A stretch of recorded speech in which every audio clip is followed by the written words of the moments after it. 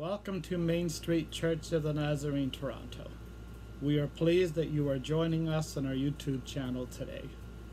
Pastor Bruce and Pauline are on holidays, and we are sharing a message by Reverend Danny Moreno, who is a senior pastor at the Generations Church of the Nazarene in Oakville. He has been with them since March of 2016.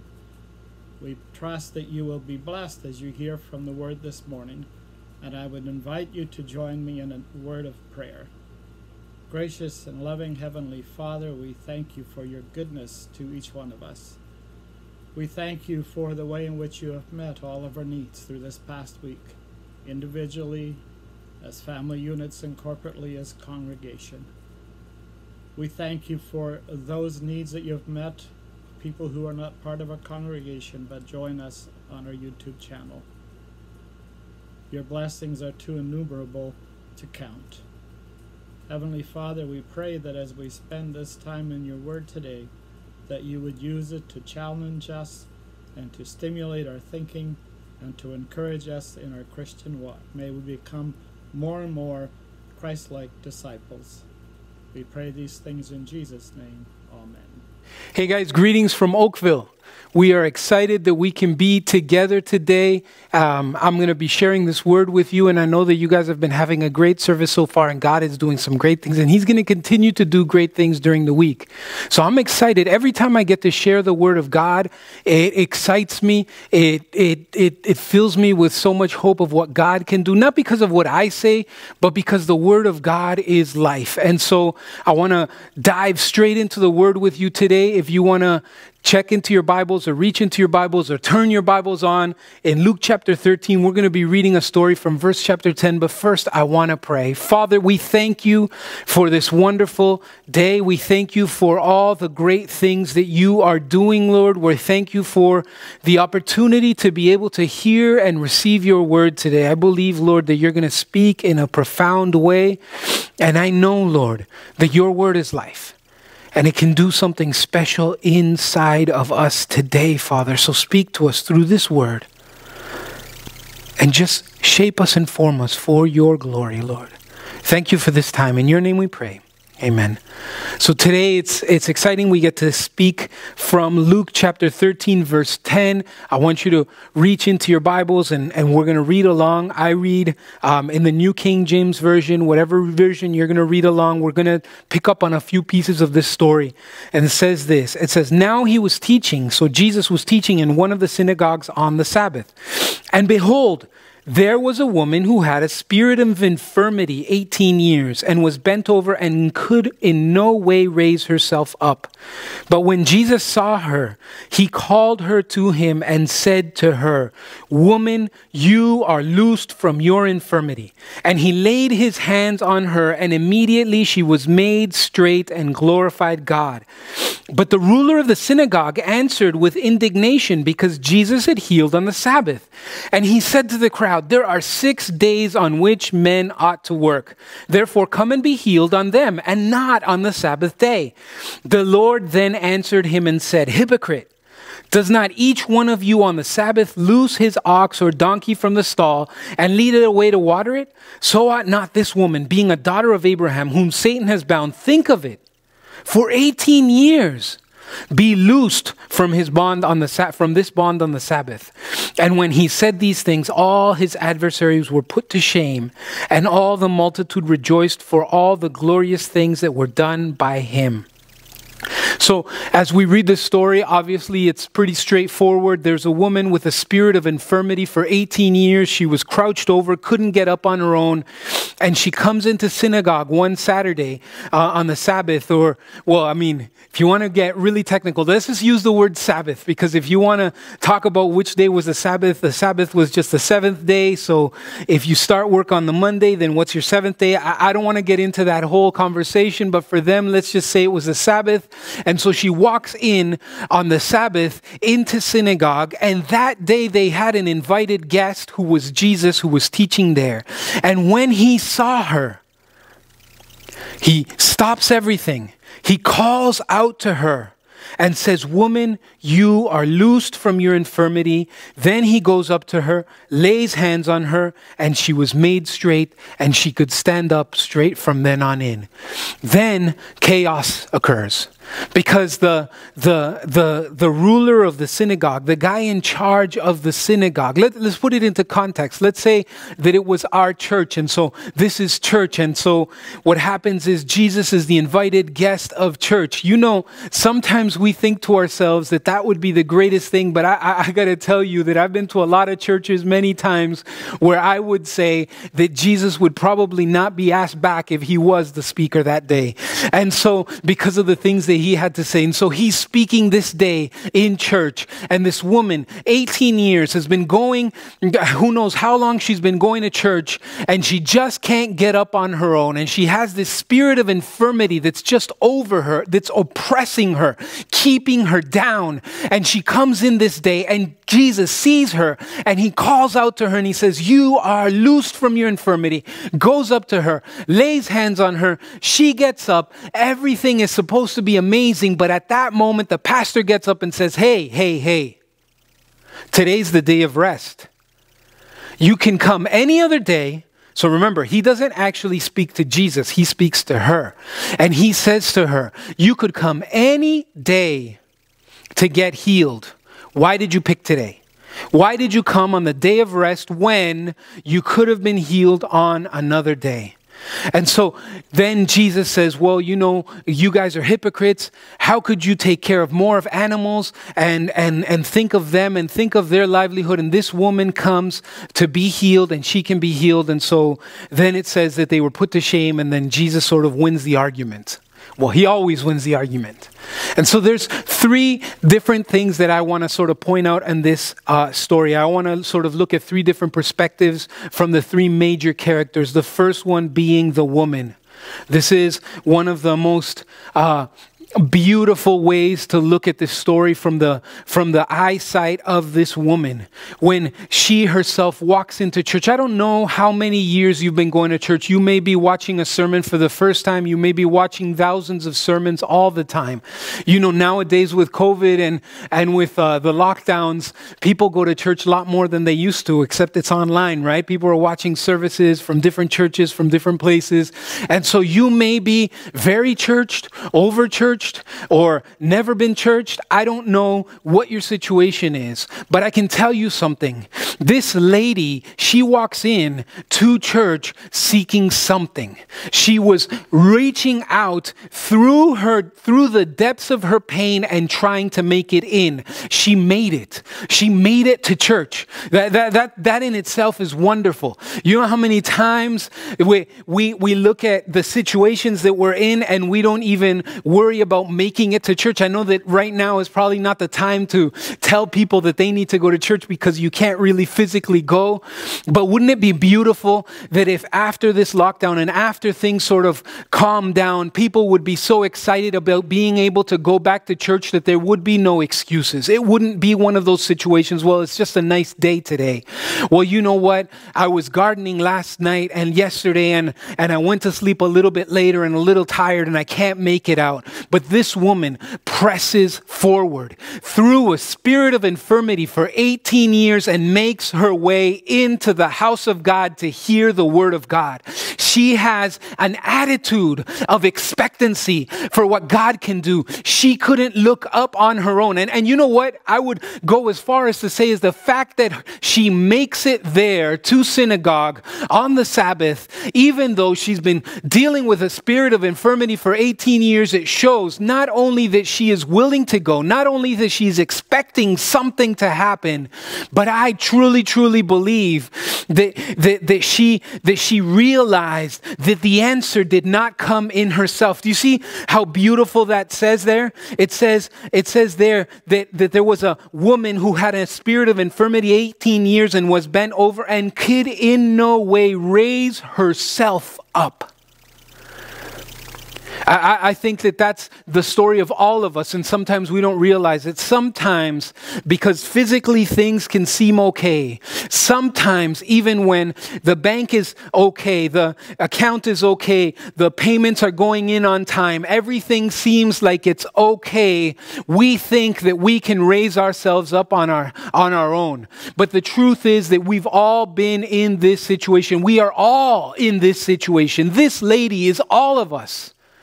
She is the person who cannot get up on her own. I realize that this is me. It means that when I come to church, you see, that's how I come. I have to be expectant because I know that I can't get up on my own. I know that it's not about me. It's not about my strength. It's not about how great I've been. God doesn't look at me and say, hey, you've been a pastor for all these years. You know, here's a gold star. It doesn't work like that because none of us can get up on our own. And she knew that. Maybe she was very aware of it because of the spirit of infirmity, but she was aware of it. And yet she comes to the house of God. Yet she comes to receive something. And I just love what Jesus does because he stops everything. And it's amazing that he doesn't see anything else, but he sees her. He sees her. I want to tell you that even in those moments where you are very, very aware of the fact that you can't get up on your own, Jesus sees you. Right now, there where you are. Maybe you've been dealing with a difficult week because of COVID, because we all get this exhaustion, as this fatigue, and we don't want to stay home all the time, and we don't want to be, we want to be able to do the things that we did before. Maybe you've been out of work. Maybe you're a business owner and you haven't been able to make ends meet because everything is on lockdown. Maybe there's so many things going around and you can't get up on your own. I want to tell you that Jesus sees you. He sees you right now. He sees what's going on. He sees the situation. He stopped everything. He saw her and he called out to her. I want you to know today that what you're doing now by hearing a message and opening your heart to whatever God is doing, you're doing the right thing because we can't get up on our own. But Jesus is here today to heal. Jesus is here today to do the work in our lives that we need. And it may not look the way that we want it to look. And that's okay. But he knows what he's got to do inside of us. Second perspective that we see in this story is the perspective of the ruler of the synagogue.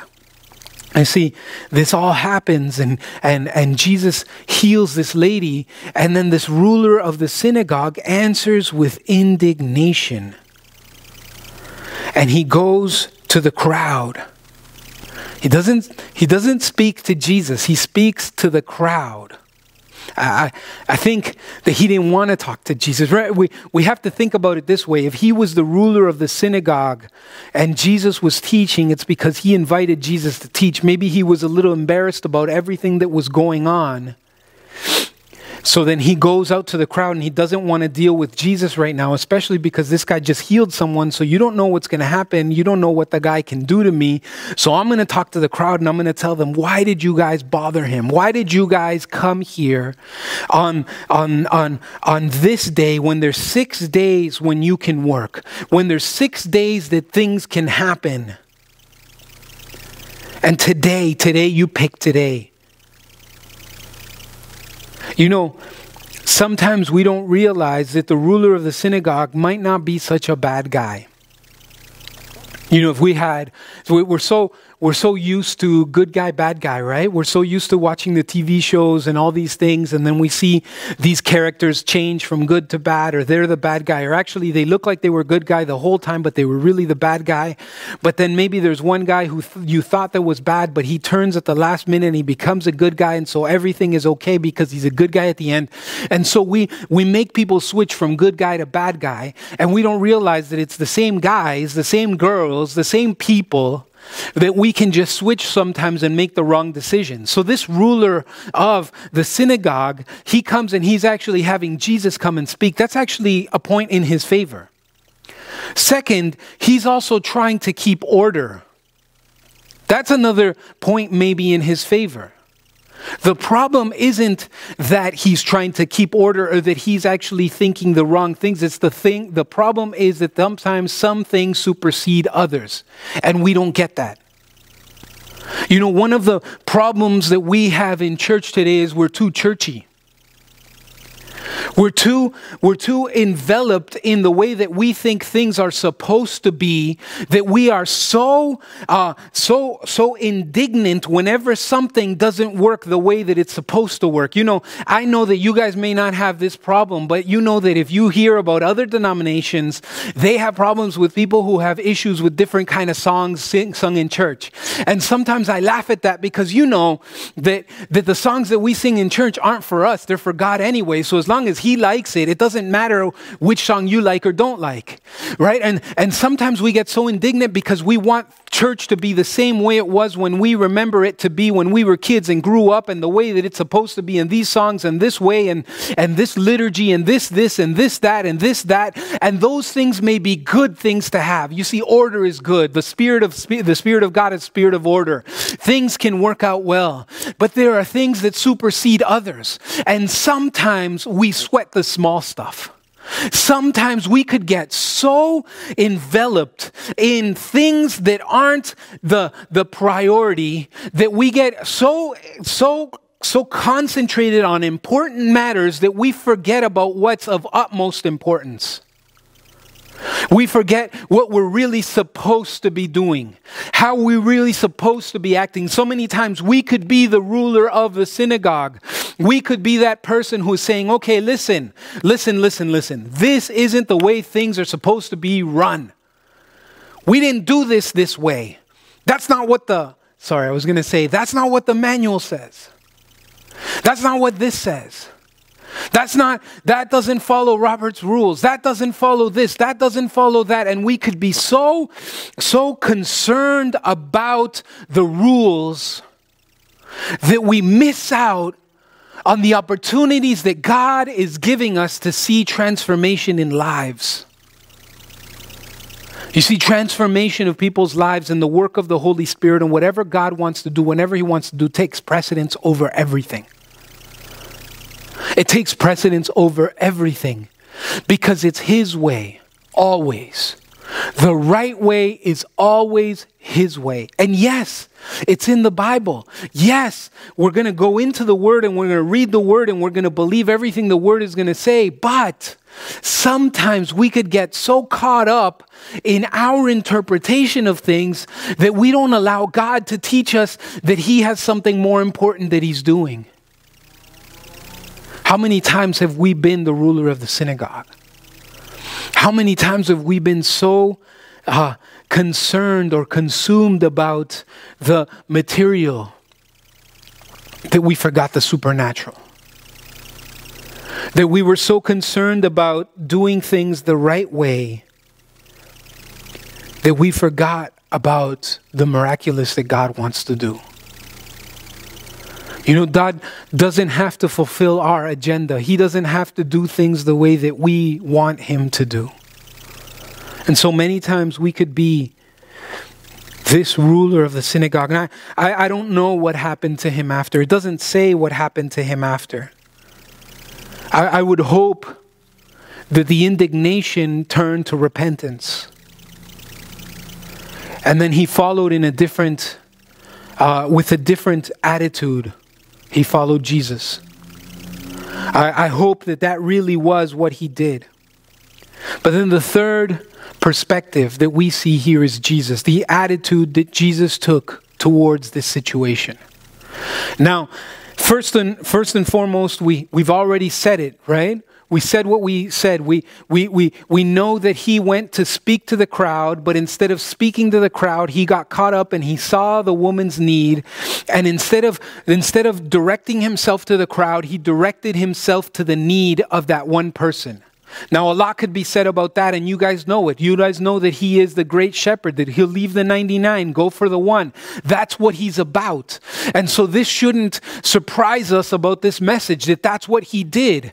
But then after he spoke to the crowd, he went and he spoke again to all of the people who were sort of talking against him, and he said, hypocrite.